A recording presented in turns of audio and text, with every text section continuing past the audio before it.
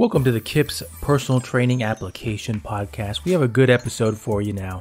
We have Vincent Metzo, the Dean of Personal Training at the Swedish Institute in New York City, and also the Director of Education for Kettlebell Concepts. With kettlebells these days in the industry, you see them utilized with swings, squats, presses, cleans, snatches. With all of these items though, where do you begin? Where do you start with a client? How do you introduce them to a client? These are all items that we're going to talk about in this episode and really focus on the fundamentals. So let's jump into it. Hello and welcome to the KIPS Personal Training Application Podcast. My name is Tyler Valencia and I'm the president of KIPS and Kettlebell Concepts. Today we have a great guest with us, Vincent Metzo. He is the Dean of Personal Training at the Swedish Institute in New York City and also the Director of Education for Kettlebell Concepts. So before we go any further, Vince, how you doing? I'm doing great today, Tyler. Thanks for having me here. Of course. And before we even jump into the application part, Vince, can you give us a little background on yourself, educational, and kind of the path in terms of how you got to where you are? Sure. I used to think my path was pretty unique, but as I've been in the fitness industry for more than 20 years, I meet more and more people who have a similar pathway. And that pathway actually comes from the arts. So I started out as a performer and a dancer, and I was doing a very physical type of theater. It was based on the work of a man named Jerzy Grotowski, and basically Grotowski wrote a book called Towards a Poor Theater, and the idea was that the actor needed to use their body to be the sets and the costume and the character and everything. And so while I was studying that type of theater and different types of stuff from the Iowa Theater Lab, which was all very physically based and oriented, I got interested in acrobatics. And I say acrobatics instead of gymnastics because we didn't do any apparatus work. Everything we did was really for the stage. It was, for performance stuff you could just do on a wood floor any place. And I studied acrobatics for about 10 years. And while I was doing that, I started to have a lot of wear and tear on my body. So I started getting massage therapy. And then the person I got massage therapy from, who was an athletic trainer and an exercise physiologist, she said, "Hey, you want to go lift weights?" And I was like, "What, you mean like pump iron? Dancers don't do that. That's crazy talk." And she was like, "No, really, it'll help you." When I had come up as a dancer, dancers didn't lift weights. It was, the same thing that we hear about, it's going to slow my athletes down. It's going to make them muscle bound, all of that kind of stuff. You still sometimes hear from coaches. That was very prevalent in the dance world. So I trusted this woman. Her name is Taj Jahara. She's an athletic trainer and a personal trainer and exercise physiologist. And so I started going to the gym and lifting, and we did a lot of Pilates-based work as well, and we did a lot of handstand push-ups and pull-ups and body weight work, along with more traditional weightlifting. And I started to realize, wow, I'm holding my handstands longer. I'm picking up more tricks. I'm picking up tricks more quickly. I'm not as wrecked between classes. There's something to this. So basically, I came up with a 5-year plan, and I decided to go back to NYU, where I'd gotten my drama degree, and get a degree in exercise physiology and fitness management, and then to go to the Swedish Institute, where I ended up teaching, and get a massage therapy license. So basically, it has been a journey of self-discovery, which ended up leading to a career in the fitness field. You touched on a couple of things that I want to go back to that kind of triggered my mind there. And while this podcast is going to be more on the application base, I think that you hit on something that as we evolve as an industry, as more information comes out involving exercise science, more research, hopefully the minds of coaches, of individuals, changes as well, because the information is out there, and it's really just educating as well. I remember when I used to own a boot camp, and an elder gentleman who came usually at the same time. He walked his dog around the park. It was an outdoor boot camp, and he talked about how Uh-huh. when he actually before the war, he was a professional baseball player. I think it was for the Oakland Athletics, and he was talking about how Hmm. he was like, "Wow, what you guys are doing is so great. I wish that we had this type of training when I was a baseball player." And he's like, we didn't believe in strength training. We smoked cigarettes. We went out and drank after games, Hmm. and we didn't take care of our bodies. And he's like, I can see how it's affecting me now. And so that type of you basically just reiterated how that information wasn't as widely accepted as it is now.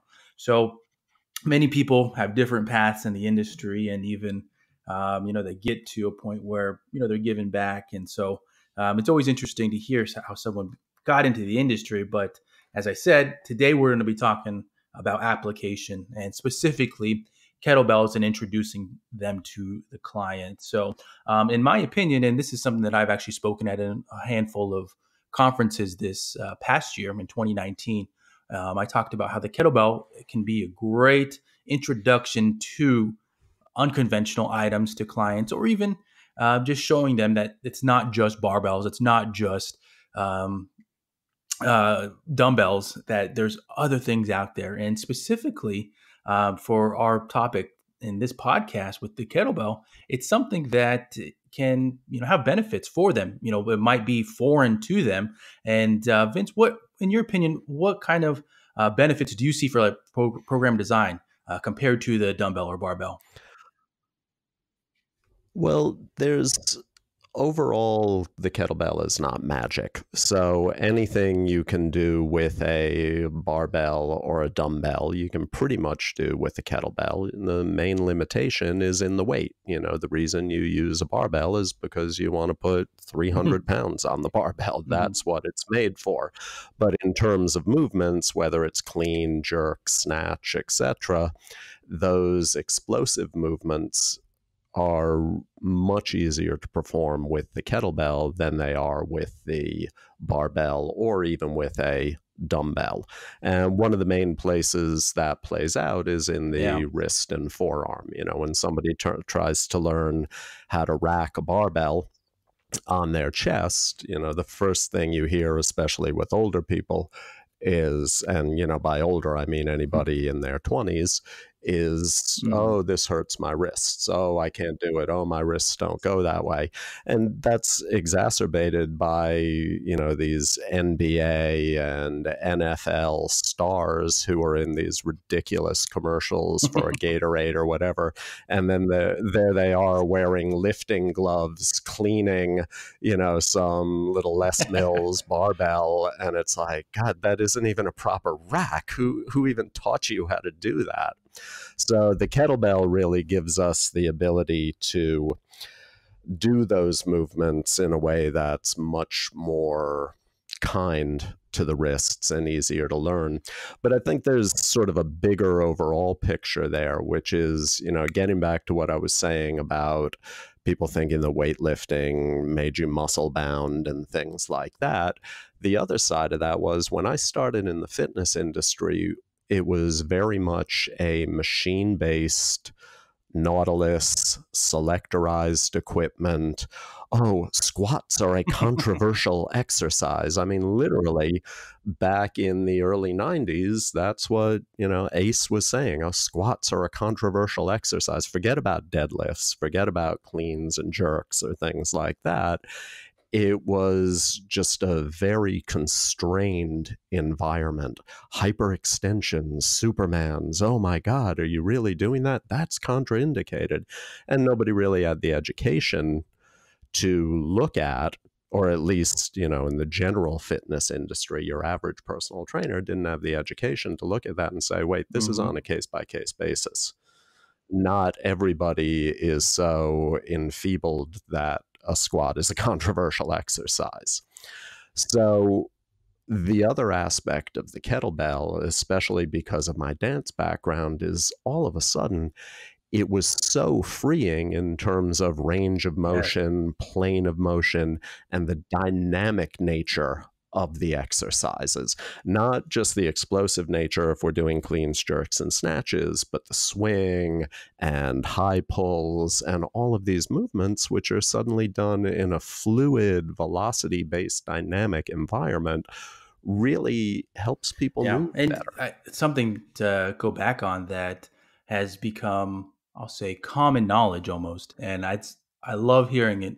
Is how individualization, whether it's strength training, nutrition, any aspect of training, is always recommended.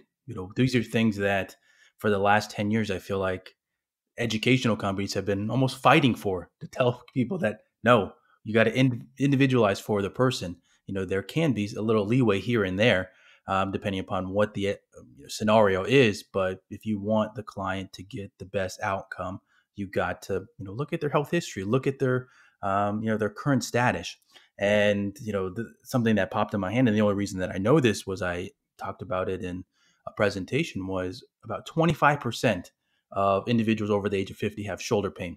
So when we think about a quarter of the population having health, unhealthy shoulders, here is an item that we can utilize with them to alter range of motion a little bit easier, or even change the plane of motion for them. And that's something, as myself, when I was doing more training, I would typically uh, set up clients in more of either the scapular plane or something a little more sagittal in order to uh, change the range of motion, but also hopefully alleviate some of that pain in their shoulder. And so when we think about these types of modifications for clients, those are things that, as a trainer, we're individualizing it for them or even teaching them safer mechanics in order to be more successful long term.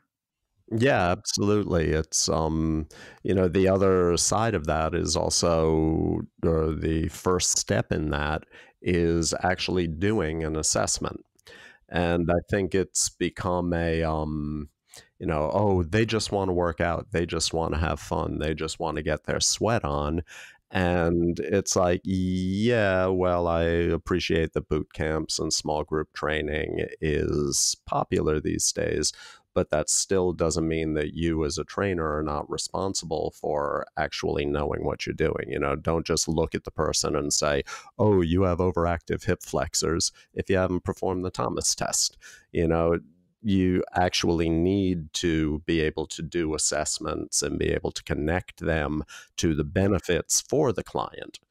Maybe people think that too much education results in just talking about features and advantages and not being able to make those benefit statements. But the biggest benefit is when you do the assessments and then can tailor the exercise. Yeah. What is an assessment that you recommend for overhead pressing? Do you have anything that your go to? There are, I've done a number of workshops like unraveling the overhead squat or unwinding the overhead squat. I do a lot of shoulder workshops, and we have the corrective strategies and techniques course on the KIPS website now.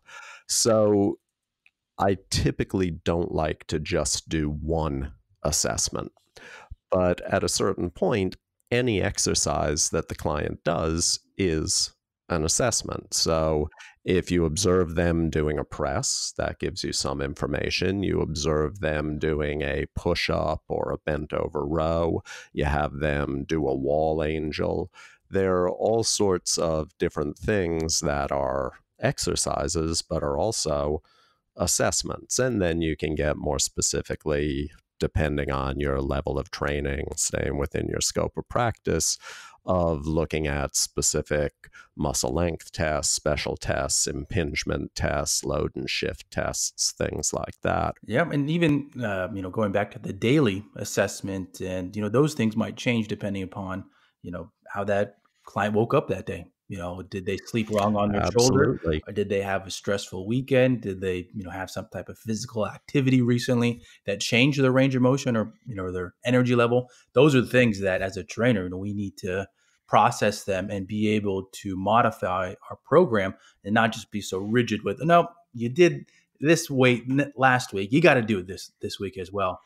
Right. You definitely need to be able to stay flexible and change the plan when they come in and you see how they are. So you've got their goals, you've got their needs, Hmm. you've got the plan, but then you've also got where they're at that particular day that you need to take into account. And all of those things are going to help you modify, help you choose perhaps different exercises, whether it's time to progress or regress on that day as Yeah, well. and with getting into overhead movements, and as people that are most likely listening to this podcast, they will notice that on KIPS we have a handful of courses that have to do with the steel mace clubs, and getting to those movements is also part of knowing your client. Are they physically ready to perform these movements? Do you have some exercises that you recommend? And then, specifically, I was watching one of your YouTube videos on the Kettlebell Concepts YouTube channel, and I saw some great ones. And would you mind going over, the ribbon and the halo and kind of why you like those? Sure. The mobilizing the shoulder joint complex, but also mobilizing the thoracic spine before somebody does overhead movements, whether it's as a warm up or whether it's as part of an assessment, is incredibly important. So, warm up is literally warming up the body. So, I like to keep most of my warm ups, especially my kettlebell specific warm ups, start off with stuff that's below the shoulder. So, we do swings, we do pulls, but basically, we're keeping the kettlebell below the height of the shoulder. And after number of different repetitions, the person starts to break a sweat. Before we do any overhead pressing, we start to add in ribbons, where basically you're bringing the kettlebell in the bottoms up by the horn position from the hip up around the head and really holding it pointing down between the shoulder blades. It's not just like going over your hair, not to muss up your hair, but literally trying to keep that kettlebell as close to your body as you can and really having the weight of the kettlebell pull your arms back so that the kettlebell ends up between the shoulder blades. The elbows are fully flexed and the shoulders are fully flexed because the elbows are pointing up to the ceiling. And what's really great about that, there was this study that was presented at ACSM back in the early 2000s. And basically, they took two groups of people, and one group did just resistance training, and the other group did just passive stretching. And at the end of 6 weeks, both groups improved their flexibility the same amount, their range of motion the same amount. So the idea that you only have to do corrective stretches to improve range of motion, I think is a very short-sighted idea. And it's actually those dynamic movements, things like the halo and the ribbon, that can really help to improve range of motion. And then also, just because the person doesn't have full range of motion, as long as they're pain free, overhead pressing is actually a great way to improve range of motion. It's like the specificity principle. How are you going to improve your range of motion overhead if you don't actually move Yeah. your arm overhead? And that having the resistance there then activates the Golgi tendon organs and does all of this other stuff that's really like tense and release, relax, and there's some reciprocal inhibition there. So actually getting the person to move in the sagittal plane, in the plane of the scapula, in a way that's safe and pain-free, monitoring the volume so that you don't overdo it, are really some of the best ways to improve their range of motion and get them to be able to do more of that overhead work. And while these are overhead movements and exercises to help mobilize our overhead mechanics, part of this that I actually enjoy myself and even try to emphasize with clients is, how is the spine in these movements with the overhead presses, halos, ribbons. These are movements where if someone's core is weak, we're going to see them break or we'll go into extension, flexion, whatever that might be, depending upon the individual in these movements. So we can actually cue them and teach them how to maintain that tight core or that neutral spine throughout these movements. So when we do load it up, they can still maintain that and build a stronger core in an overhead position. So that's something that we usually maybe not include in when we teach these. Hopefully we include them, but I think that's another visual thing and a great cue to emphasize with our clients right there. Yeah, I think people tend to look at the spine as just one thing instead of really breaking it into lumbar and thoracic segments. And so, yeah, you want stability in the lumbar spine. And when somebody's moving overhead, you don't want excessive movement in the lumbar spine, although obviously some movement is allowed. But the other limitation that so many people have is they don't have enough thoracic extension. And so being able to mobilize the rib cage, mobilize the thoracic spine, as well as help to stabilize the thoracic spine and the lower ribs with the upper abdominal muscles. That's a whole thing about holding a handstand. There are two different type, basically two main categories of handstands. There's the more sort of circus arched back handstand, and then there's the very straight gymnastics power tumbling handstand, which really requires a lot of pulling in and compressing of the lower ribs with the upper abdominal muscles. So it's interesting how we need both stabilization as well as the ability to extend the thoracic spine to be able to allow the scapula to move freely and therefore the rest of the shoulder girdle to move freely or the shoulder joint complex to move freely. That's great stuff right there. I love that kind of stuff. Right now, I actually want to get to our podcast takeaway. So in this section, I'm kind of going to let you take away. And if you can, Vince, go take us through maybe three exercises that you really feel are fundamentals for kettlebells and introducing them to the clients. Sure. The first thing, it's easy to say, oh, you have to focus on fundamentals. But, there's a reason fundamentals are fundamentals. And one of the things that needs to be emphasized so much is the rack position. So there are 5 points to the kettlebell rack position. The handle needs to be diagonally across the palm from the web of the thumb to the pisiform bone, which is that big bulbous bone on the pinky side of the heel of your hand. I'm sure, we're talking to trainers here, so I'm sure they know where that is. But that handle needs to be diagonal across the palm. And if that handle is diagonal across the palm, then the wrist can be straight.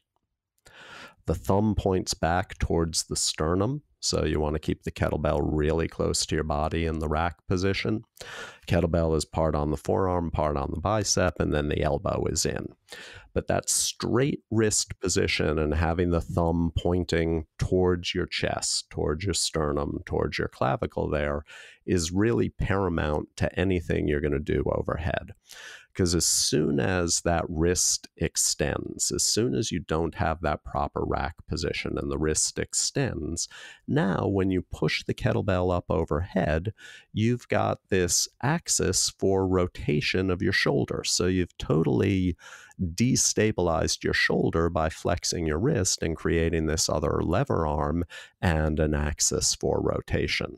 Whereas if you have the proper rack position, then when you press overhead, your wrist is straight and you don't have that extra axis for rotation. So we have the thumb back, the wrist straight in the rack position, and then with the kettlebell, as with a push press or a jerk with a barbell from the rack position, what you want to do is you want to move through the sagittal plane. So that elbow is going to come forward, point forward, and go all the way up overhead. And in the lockout position, that overhead position, the thumb is back, the wrist is still straight, that handle is still diagonal, the elbow's straight, and the bicep is in line with or behind the ear, and the shoulder blade should be pulling down. So you want to try and depress the shoulder blade there.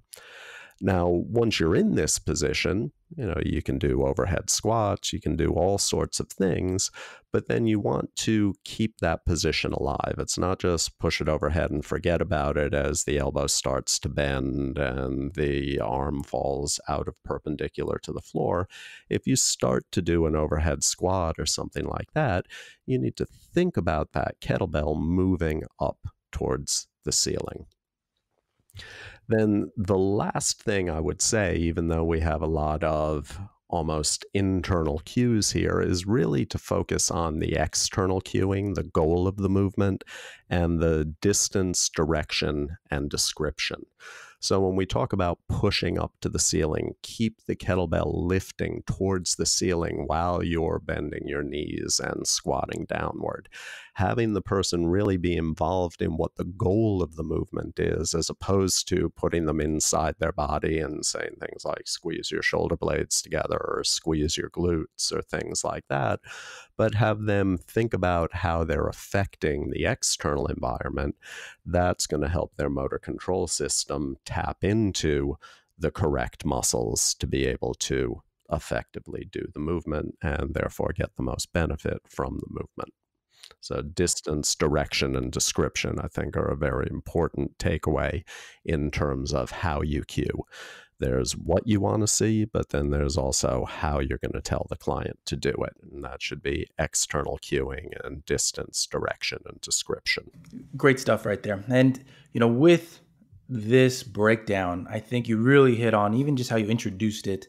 I'll say with the rack, you're not going overhead, but getting a solid rack position is going to lead to so many other things.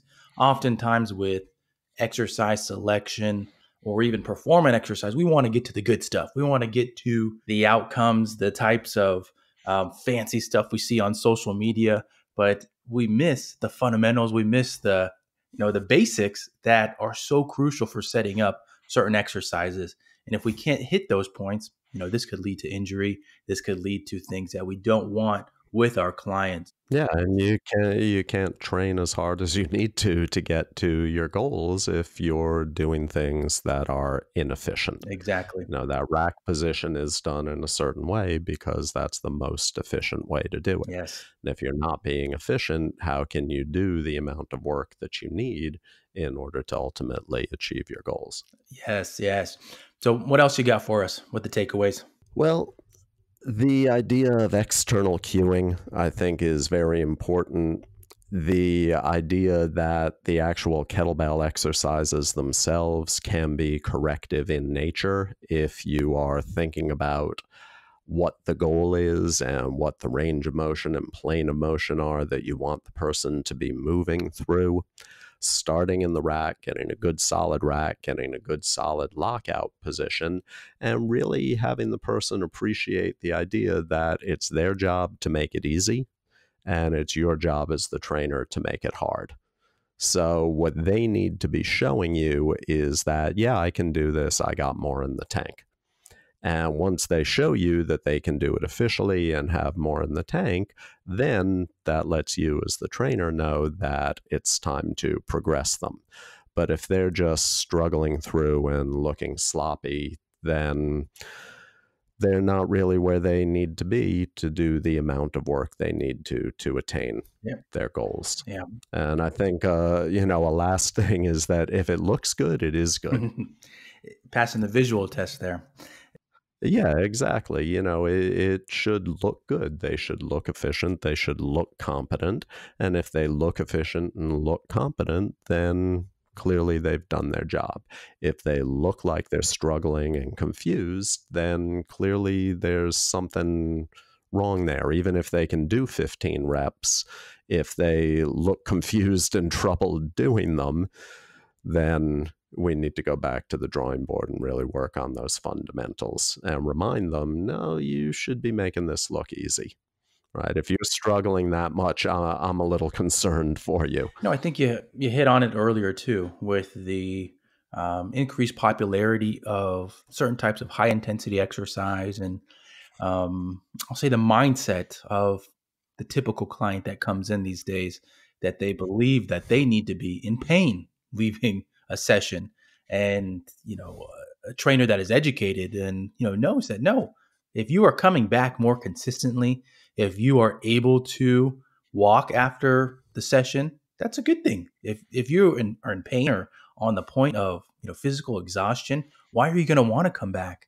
And especially talking, as the time that we're filming this or recording this podcast at the start of a new year, this is the time when you see clients that are looking for change. They're looking to make some type of healthier lifestyle change. And if we're teaching them that you need to be drenched in sweat before you leave the gym, then what are we doing? What are we doing as an industry, as trainers, and how are we setting them up for success if that's the type of mindset we are educating them on? But if we take the time to, show them either deficiencies that we want to work on with them or why it's going to take a certain amount of time. And, this also goes back to, I'll say, a society issue as well with we want things much sooner. We want results much, much quicker. But if we educate them on why it's going to take a certain amount of time or why are we going to take things a little bit slower, hopefully a client can walk away with an understanding that we're doing this for them, that we want them to be able to live a healthier lifestyle and be able to exercise longer and not just fall off after, 2, 3 months. Yeah, it's very much the idea of long-term lifestyle Yeah. change, and we hear about that a lot when it comes to healthful eating habits or diet. And you don't want to go on a diet, you want to establish long-term healthful Yeah. habits. There aren't good foods and bad foods. There are foods, and you need to figure out how you're going to develop habits that can sustain you in a healthful way for the long term at the weight and the functional capacity that you want to be at. So I think in some cases people have gotten their minds around that. I don't think they Yeah. like it. And I think a lot of people are still in denial about it. But certainly in that part of the industry, we hear about that more. And then as an educator, a lot of times I'll talk to students who've failed a test and they're like, oh, but I studied so hard. Okay, but do you really want to be studying Hmm. hard or do you want to be studying smart? And when they understand that the way the brain works and all the background neuroplasticity and synapses forming and the repetition that's needed, and they start to realize that studying for 5 hours the night before a test where you're sweating and miserable and really studying hard isn't as effective as studying for 45 minutes a day, maybe 45 minutes twice a day. And the more time and the more consistency that you have with that material and the more repetition over time that you have material, that's actually studying smart. And that's what leads to long-term learning or learning and putting things into long-term memory. If people could apply that to fitness, then I think they'd be in a lot better position to foster long-term lifestyle change and long-term physiological and anatomical change in their bodies. Because going to the gym once and hitting it real hard doesn't make up for the last 6 years when you didn't go to the gym and the next month that you're not going to go to the gym because you're so sore that you're afraid to walk back in there and you're having trouble going up and down stairs. It's really the tortoise and the hare. Slow and steady gets it done. And what slow is really depends on where you are. That t-shirt that's out there, uh, your workout is Yeah. my warm up. Yeah, that's true. Just because you start off slow, that doesn't mean that what is slow for you Yeah. remains the same. It doesn't mean that you can't eventually get up to larger volumes, higher intensities of exercise, but it all really needs to be relative to where you are, right? You can't just go into trigonometry if you don't know addition. And you can get a good workout with addition just the same way you can with trigonometry, but you need to go through addition and geometry and algebra before you get to trig. So you need to think about your exercise very much in the same way, that this is a process. And if people took more of a martial arts approach to it, more of a yoga approach to it, that, might put them in a better state of mind for long-term adherence to their exercise program and better health outcomes. But until we see research that throwing up is definitely the mark of a better workout, then I'm going to go for slow and steady gets it done and work smart, don't work hard. And it's funny that you mentioned that. Literally, in the last 12 hours, I watched a clip from, I'll say, a local gym chain where I live, that they went on a news channel and they were promoting even shorter, higher intensity workouts. And what we're talking about is the long game, which often people do not want to get into, but it's just as beneficial, or it is more beneficial. And what we're looking for, with coming back to everything we discussed in this podcast, talked about the fundamentals of the rack position and why setting this up is going to lead to better mechanics, better workouts, or better exercises utilizing the rack position, but even the individualization of certain exercises for overhead movements. I think that's a big theme of this podcast that we had today, was looking at the client. Where are they in terms of health history? Where can we take the programming for them involving the kettlebell and overhead mechanics? But even the mental aspect of it, which despite other podcasts that I've done that have to do with working out in general, whether it's HIIT or other topics, this is something that comes up a lot, is the mental aspect of training. And I remember when I used to work for an education company, a different education company, that was something that I remember we added into the entry-level personal training manual, because it was a topic that needed to be in there, based off of some research that was performed with subject matter experts. We added in an exercise psychology chapter because it was something that needed to be a part of a entry manual, and not just a side topic anymore. Not just a paragraph here or there in one of the chapters. It needed its full section on it. And so the reason why I'm talking about it now is that this is an area that trainers can and should start to look into more with their clients. And I think often, as we're talking about the more intense spectrums of the industry, we're talking about clients that are puking or that are on the verge of exhaustion. The mental aspect of, if we're pushing them to that limit, what are we doing for them? And so being able to empathize and understand the client is going to be able to overall improve our programming as trainers.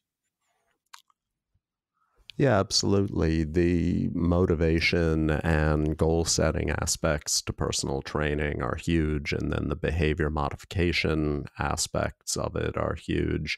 And we really have a lot of great tools. We used to talk about contracting and checking in and giving clients homework. And now we have these amazing tools like the Fitbit and these other fitness trackers that really allow us to, if we understand the psychology, the health psychology, the psychology of motivation and goal setting, of how to monitor clients in a way that's easy for us, really efficient and effective, and can ultimately lead to better outcomes.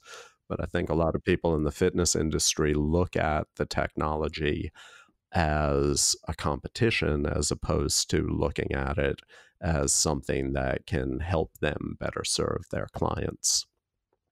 And also, the people who are making the Fitbits and stuff are not always, they're technicians. So they're not really understanding how is it that the client and the trainer are going to interface through this device and through this information, and how can we really facilitate that interaction, as opposed to trying to make the Fitbit and everything some sort of online, impersonal type of thing that's, based on an algorithm and pretends to be personal, but really isn't an actual person on the other side of the Fitbit. And what we need to do is be able to use the Fitbit as a link between us and our clients for that other 23 hours in the day when we're not actually with our client. Yeah, it's a very good point there. Very good point. And so, to kind of wrap this up, and I'm actually hoping that we make an additional one. I know that in this one we focused on overhead mechanics and movements, but I think there's just so much more that when we're introducing the kettlebell to our client that we can dive into. And so, I think that we'll work on a second episode or even a third one. Yeah, that And sounds great. There's plenty of stuff that we can unpack with the kettlebell and with motivation and goal setting and cueing and all sorts of other aspects. definitely, definitely. So, Vince, can you give the listeners, kind of where they can find you online, social media, and then potentially any upcoming workshops? Absolutely. I'm on Facebook as lowtechhigheffect.com, also as Kettlebell Bootcamp NYC and Indian Clubs 101. Those are all Facebook and Instagram. And we have some upcoming live workshops in New York City. We're doing a Kettlebell Level 1 and Indian Club 101 training, and also a Kettlebell Level 2 in January and February of this year in New York City. That's correct. And you can find those ones with kettlebellconcepts.com. The level 2, I believe, is the third weekend of February. And then the level 1 is that last weekend, first day of March in 2020. So great stuff right there. If you want to get more with the kettlebell, if you're looking for a new certification, make sure to check those out. Vince, thank you for coming on. And we'll definitely be having you back for another episode. Awesome. Thanks very much, Tyler.